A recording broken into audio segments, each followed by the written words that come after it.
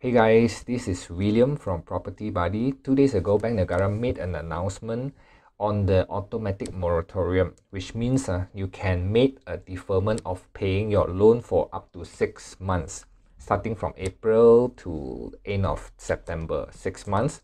So, what are the impact or what are the benefit that this package brings to you as a property investor point of view or property investor perspective? So instead of going through on the loan perspective, we will also cover as a property investor, how would it help you out or benefit to you or make advantage to you. So, and then we have also received some questions regarding whether as a property investor should I extend the moratorium to my tenant so that my tenant having a tough time, having a challenging time, maybe they are doing business or self-employed, they got a pay cut, they got to take unpaid leave, they don't have business to sustain, they can't pay rental to you. Should you extend the moratorium benefit to your tenant as well? Probably you can reduce their rental, or probably you can just waive off their rental for a certain number of months, up to 6 months, since you are deferring your payment to the banks. So today's topic would be on the use of moratorium to waive off your tenant's rental. So let's go to what does this 6 months automatic moratorium covers and who is eligible. It is involving individuals and also SMEs. And what are the benefits of this automatic moratorium package? It involves allowing you as an individual or the SMEs, small medium enterprise, to defer your loan for up to 6 months to help out on your cash flow during this challenging time. So who will be applicable would be individuals and also SMEs. You don't need to apply because this is an automatic moratorium. We will also cover in the next few slides how it works, how does the moratorium benefits you, what kind of product, and next, what kind of product would be involved in this package. It would be all type of loan except for credit card, all type of loan including your car loan, housing loan, and your personal loan except for your credit card. So the frequently asked question or the commonly asked question when you say about deferment, when I defer my loan, what happened to my secrets? Under normal circumstances, your loan will be tagged or will be flagged. 1 for missed payment of 1 time, 2 for missed payment 2 times and subsequent, and vice and so on. So under this package or under this situation, Bank Negara have given a direction to all the banks that it would not affect your secrets. So you just need to defer your payment for 6 months, and these 6 months will not be flagging that you are not paying your loan or you are defaulting your loan. So, and also we will be covering another topic which as a borrower you need to know. You have already seen news about compounding interest. Some banks are waiving and some banks are not waiving. What is it about compounding interest? Does it mean it is interest free for these 6 months? It is not interest free. You have to understand it is not interest free. The interest of the loan is calculated based on the outstanding principal. If the bank announces that there is no compounding interest, that means they don't calculate the owing principal plus interest, and then on top of that they calculate the interest. They make the interest calculation based on principal plus interest. So without compounding, that means they calculate your interest based on whatever outstanding in your principal. They don't add on to the interest. So that's why it's no compounding. So we will go through that as well. So how this moratorium works. First, you got to understand your loan. To be able to be eligible for this package, your loan cannot have any arrears more than 90 days, starting from 1st of April. So 1st of April minus 90 days will be somewhere around January. So if you have loan that you are not serving more than 90 days already, you are not eligible for this package. So due from 1st of April until 30th of September, these 6 months you can defer your installment payment. You can defer your car loan, your house loan, your personal loan, and then you have to resume all your payment in 1st of October. So you will ask, then what happened to this portion of money that I need to pay to the bank? It consists of principal and interest portion, is it right? And then how much do I need to pay in the after I resume the installment? So actually when you come to the repayment plan, there is 3 possible scenarios, but it depends on the bank how they want to what are the decisions made by the bank. Not all banks has already announced after resuming installment what is the how would the repayment plan looks like. So for example, Maybank has already announced that after resuming installment, your installment will increase. So we actually can go through these 3 possible scenario that after you resume installment, what would happen. The first one, because this portion you didn't pay, right? So logically, this portion will add up into your subsequent installment. So that's the first scenario. You will have a higher installment upon resuming your payment in October onwards. So for the rest of your tenure, so that means these 6 months, possibly the bank will decide to put into the subsequent installment. So let's say you're paying 1,000, now you have to pay more than 1,000 for the subsequent months. And second thing, they may remain the installment amount, but they will extend the tenure. Makes sense, right? If you don't increase the installment, that means you need to pay longer. For example, you are paying for the rest of the 20 years. Now you have to pay 20 years plus 6 months, 8 months to pay for the rest of this deferred amount. Alright? So the third one would be you pay at the same tenure, you pay at the same installment amount, but you have to pay all of the deferred amount here, accrued here, interest and also principal. You have to pay everything at the end of the last installment. There's 3 possible scenarios that would be applied by various banks. It depends on what are the decisions made by the banks, depending on how their system like, how their process like. So the banks are also making new announcement on this. Some have already made the announcement, like Maybank, they have already made the announcement they will be using this first approach. And then some banks are announcing on the compounding interest and a non-compounding interest. So this decision is actually depending on the bank. So far only Maybank announced and others yet to announce yet. Whether the interest will be compounded, that means you are owing here, your interest will always calculate based on the outstanding principal. So if they compound means they will also calculate how much interest you haven't paid, that we will go through after this. So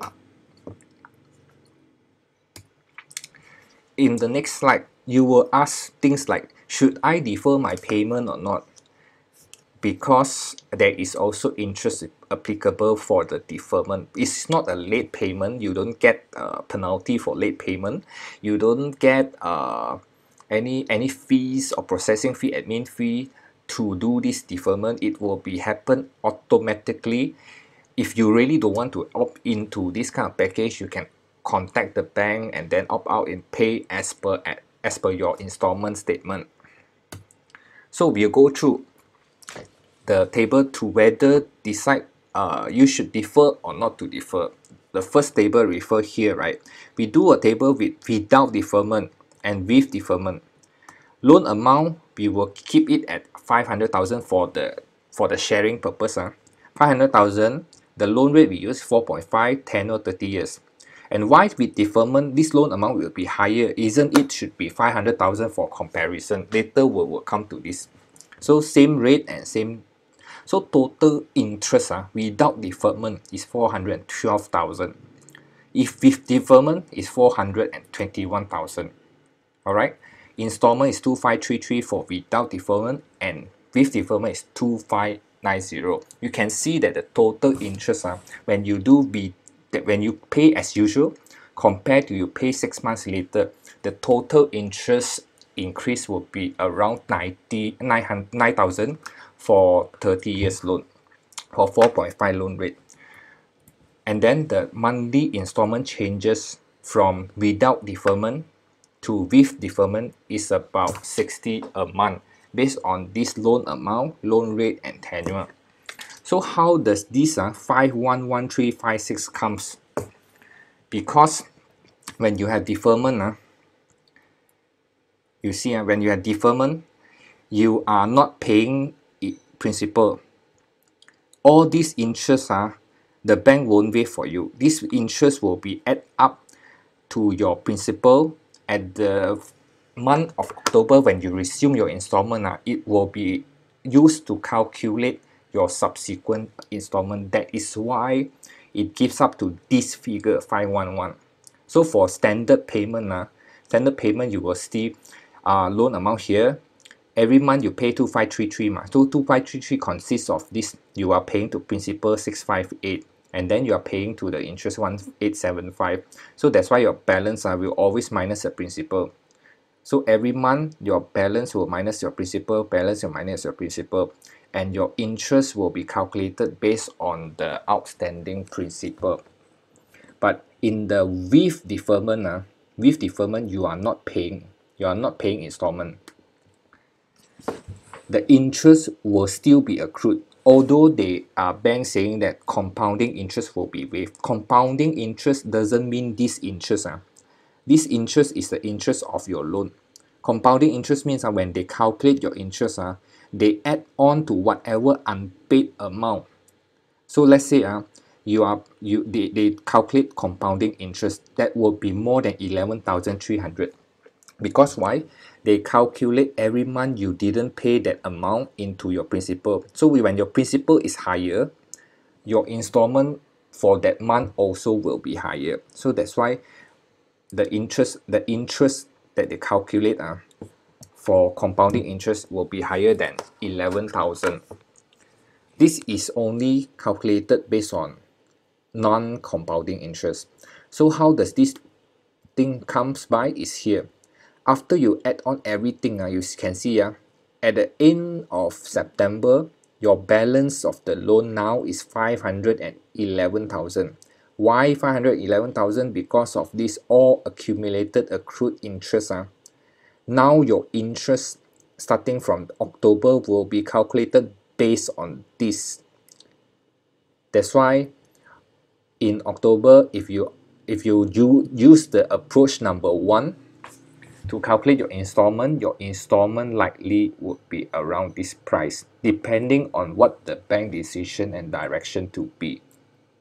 Okay. So the total deferred amount, if you defer, that means total deferred, this one times 6 months, you total deferred 15,000. So this will help you into making decision. Total interest just increased 9,000 plus. Every month differs of 60 ringgit. Would that help you in terms of your cash flow or not? Most important thing is you ask yourself whether this will help into your cash flow or not. Whether you are self-employed, SMEs, employed, or you are running your own business. So on the next slide, it will be a slight revision of the 7 criteria at this COVID-19 period. How does it impact to property investing? Last time when we covered these 7 criteria, right, we mentioned about multiple rental strategies. Why is it so important? Now with COVID-19, it affects directly to tourism, to airlines, to F&Bs. So when it affects tourism, if you are buying a property that only target tourists, only target doing Airbnb business, your business is directly and seriously affected, because you will have close to zero income, because the whole month with this lockdown, uh, there's no foreigners or no tourists can travel around, no movement at all. You have almost very minimal incoming tourists to rent your property if your property is targeted only for Airbnb or tourists. So that's why we highlight and emphasize, when you buy a property, you must buy a property with multiple rental strategies. And then the second one, which is also relevant, when you buy a property, you have to know what are the target users. Are they buying for rental only? Rental, it could be rental for expat, rental for tourists, rental for students, rental for locals. So all this, right, when you target only renting to people like tourists, to expats, when during this lockdown, when movement are very restricted, the first one and the expat will be very significantly affected. So that is why when you buy a property, it is highly recommended not to just target one type of users. And yeah, not to target one type of users. And these two things will be will be translated into your cash flow. When your unit is not rented out, definitely you will have a cash flow issue. You're still paying to the bank, but you don't get rental. Luckily now, at least the Bank Negara initiative will help to relieve those who have tighter cash flow borrowers. It's like this: when your cash flow is very tied up, restricted, you can't even take on any other opportunity, despite the market has a lot of other value investment available. The share price has dropped easily 20 to 30% over the past 1 to 2 weeks. The property price, some even drop as high as 40 to 60%. 40 to 60% properties, where new properties are selling at a much more value price. Some properties are selling only as the same price as the sub-sale properties, as the old properties. New properties selling at old properties. Some sub-sales are selling below market price. Auction even better. The auction, you can see from 20% up to 50% or more than 50% from the launch price or from the market price also got. So when during this tough time, when people say in a Chinese saying 危機有危就必有機，就是 when there's a risk, there's opportunity. But when your cash flow is so tied up, right, how would you take on the opportunities? For example, you see this one from 19 May to 19 March to 27 March, merely about how many days? 8 days, 27.5% increase. So if you have that, if you have the cash on hand, you have the flexibility and option to take on this kind of opportunity. So as a investor, whether it's property or share, the most important thing is to ensure that the cash flow is healthy. During this tough time, definitely that a lot of businesses will be impacted. Some even have almost close to zero income during the COVID-19 time, the period, and also the during the movement restriction order, or the movement control order of initially 2 weeks and now extended to another 2 weeks until 14th of April. So what are the possible things that you could explore?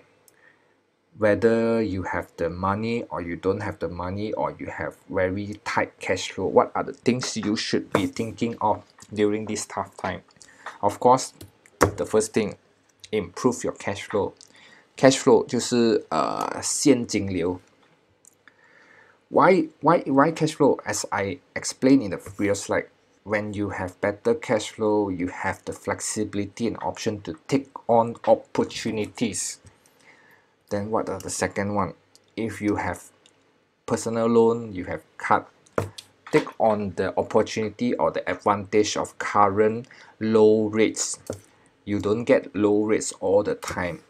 Now, for property loan, if your profile is okay, is a good profile, you can get easily around 3.65% loan to 3.9%. So why, if you really have personal loan and credit cards, why not just use these cheap rates, we call it cheap loans, to quickly pay off whatever high commitments that you have in your personal loan, term loan, or credit cards. Because all these you're comparing something at 4% versus 11% up to 18% for credit card. Why making yourself so difficult in such situation?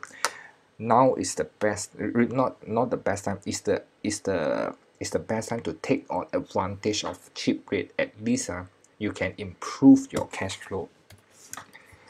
Then if your property, if you own a property, you can do refinancing and cash out, keep the cash, wait for opportunities. It could be something like public bank.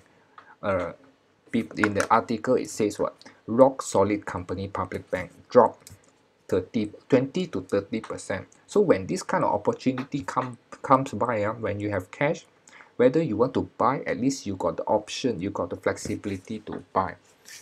And you are earning, you see, you're earning how much? 27.5, and your loan 4%, right? So I'm not asking you to borrow to invest. You got to invest responsibly, study, analyze what you are investing, know what you are investing in. Then the third thing, and when you are ready and you know that there are other ways that allow you to buy third properties with 90% loan. So you got to know how to strategize, how to take advantage of this kind of financing product if you were to invest into properties. So you can, let's say, because you bought 2 residential property, you have 2 residential loan already, right? Definitely in your secrets will appear 2 loan, and then when you apply for the third one, it will be only 70%. So how do you enable that your third property get 90% loan? That is something we wouldn't be sharing in this video, but in our top private group, it's a paid group, we will share this. It will be more fair because they actually paid, and they will learn about how these things will happen, including more detailed things about how do you use cheaper loans to cover off, to settle off, to pay off all your expensive loan. How do you cash out? Cash out can be also like this. When you cash out, you also have to find suitable banker. You have to find a banker that know how to act on the best interest of you. For example, you bring the same property, when you go to refi, you need to do valuation. One banker, he can get maybe 600,000 valuation for your property. Your cash out would be very minimal, very limited. But if a banker knows how to do, he knows that maybe you're in need of cash to overcome, to sustain for this 4 to 6 months, because as everyone knows, COVID-19 may be with us for a longer time. So when a lot of uncertain things, it's better that you are ready for it. Whether you reduce whatever exposure that you have with your high commitment, your car loan, personal loan, or your cards, especially your personal loans and your card, those are double digits interest rate financing products. Get rid of them, try to reduce whatever financing cost you can. So when you can value at 600,000 versus you go to another banker, maybe that banker can value it at 800,000. 800,000 if you take a 90% loan is 720,000. Compared to you take 600,000, you only get 540. Almost like a 200,000 difference. So that 200,000 difference can make, not to make you rich is a borrowed money, but at least give you more opportunity, more option, and help you to actually overcome this tough situation of this COVID economy is not doing good. But of course, if you really don't have property, then and you have like personal loan and credit cards, one of the last way that you should be considering of reducing your exposure, your commitment, is what we call debt consolidation. So debt consolidation, that means you consolidate, you group all whatever card commitment or your personal loan commitment into your cards commitment, especially because cards commitments is the highest interest. You group everything under one term loan or personal loan. So therefore, you can reduce your interest from 18% to probably around 11%. So that from the difference of like 6 to 7%, it at least help you to relieve more cash flow out for your daily expenses, for you to actually sustain the tough time from maybe February all the way to April or May, or even longer depending on how the situation be. So of course, if possible, you also have to build up your cash reserve. But if your work, your business got impacted seriously, you having almost zero income, how would you want to build your cash reserve? So it is through this way of playing around with financing products. I'm not asking you to go into loans, get a lot of loans to just prepare, but at least you build up your cash reserve using the lowest possible financing product that you can to sustain at least 6 to 9 months. So apart from the moratorium, you can also play around with this, but of course, always remember, leverage responsibly. Know what you are doing before you take up a loan, take up a financing products. So that's all I want to share today.